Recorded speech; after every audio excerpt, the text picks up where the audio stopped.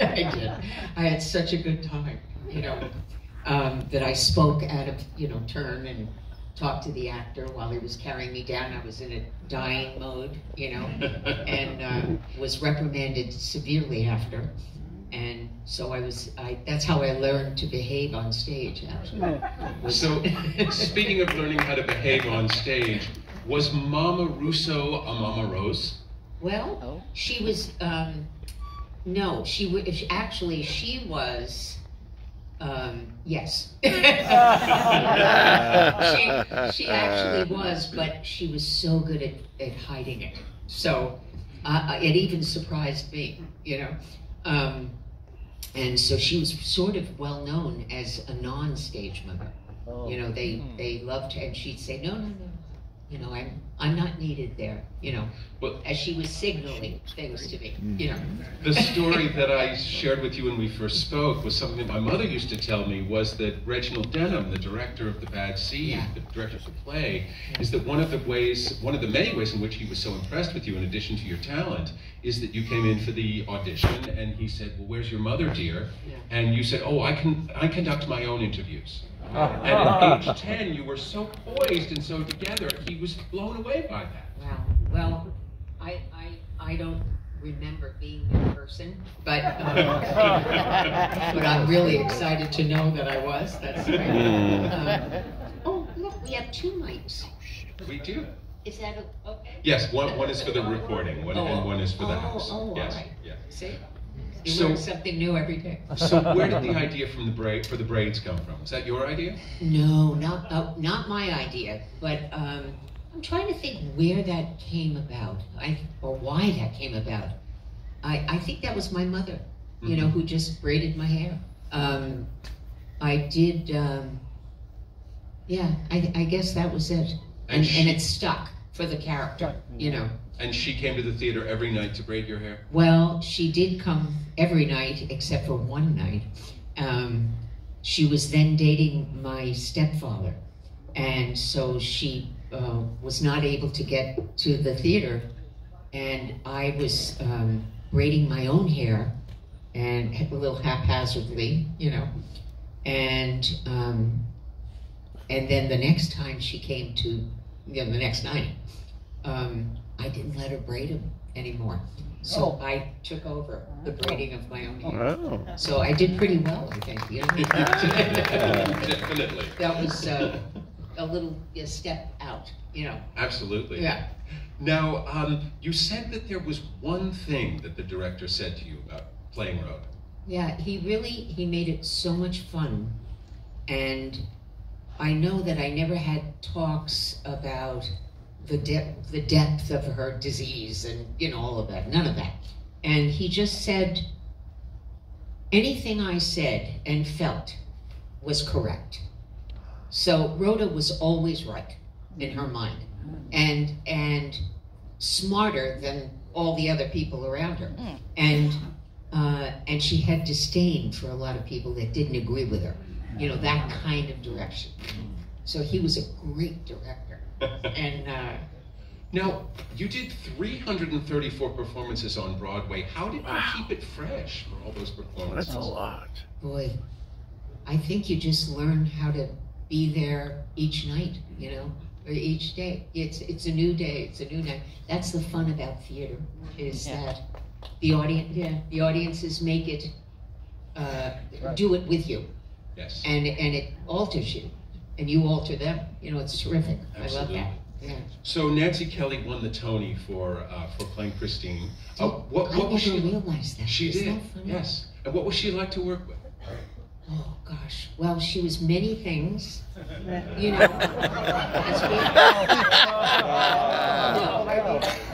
As we all are. No. She was many things in that she was a star. She was a star when she was 17 in films, And she was also a woman who was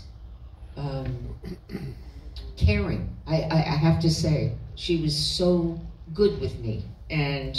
But there was that, I am the star thing that you talked about.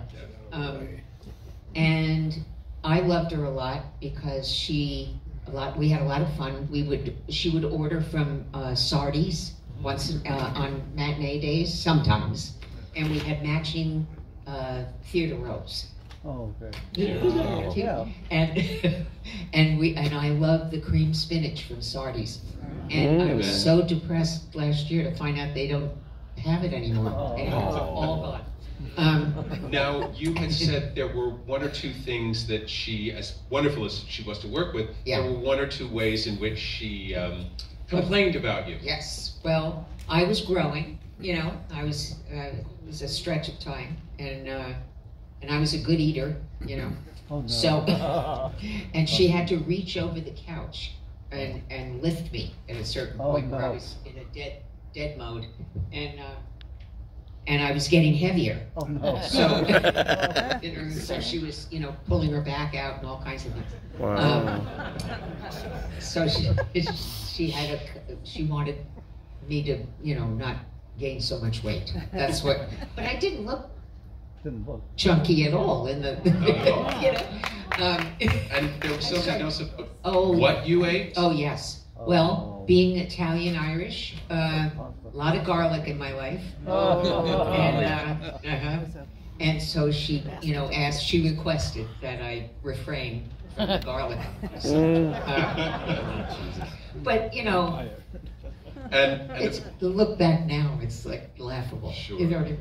Apparently, there was, while she smelled garlic on your breath, there was something you smelled on her breath once or twice? Yeah, but they say gin doesn't smell. But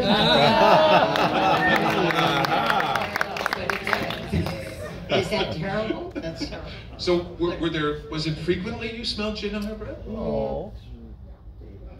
I can't. Honestly, I don't know. I guess I was being, and also, I think I was a little hurt by the weight thing and the garlic thing, and Yeah. So I was probably looking for something, Now, Henry Jones you said he was like, who played Leroy. Yeah. He was like the Truant officer for you on the set. He was wonderful. He was nothing like his character, and he actually reported. I don't know if it was my family or someone that I wasn't going to school on matinee day. And I should have been, and or had somebody come in and so he was very careful. He was fatherly in a funny way about making sure that I wasn't missing out on my education. And there was something we talked about with Henry Jones, not the actor himself, but the way certain people portrayed or the way certain people thought of Leroy, because of when he sprayed your feet. Yes, I never got this, and I don't know. Remember, I mentioned to you. Oh, I got louder. Is that better? I didn't get this at all, obviously, but supposedly he was a pedophile. Leroy. Isn't that? I know. When you think about that now, it's like, really? But there was a suggestion of it when in the film, though. And it was all psychological in the play, so it was kind of, he was having a relationship with me, in a strange kind of way. But in the film, there was a scene where they shot me from behind, and I had a little short dress on. And he was hosing the lawn, and then he did a little thing with the hose, and I jumped up, and the shot was, my little dress went up in the back, and that was sort of a suggestion. I see. A film thing, Anyway. One other thing about Henry Jones that I mentioned to you on the phone the other day is that his opening night gift to my mother on Broadway, he went to the pawn shops all over 2nd Avenue in New York, and he scoured them until he found a penmanship medal, and he had it engraved with the name Claude Dagle. He thought it was hysterical. My mother thought it was in very bad taste. That's so. Yeah, he left a huge hit to come and be Leroy. It was I think it was solid gold Cadillac or something at the time. Mhm. Yeah, Goodness. it was a nice choice.